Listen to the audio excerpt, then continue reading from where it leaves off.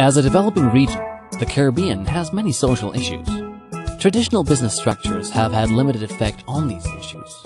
Corporate business ventures are mandated to primarily bring a return on investment to their stakeholders, leaving social issues largely unaddressed. NGOs, while having social objectives, often lack the finances to effectively execute these objectives.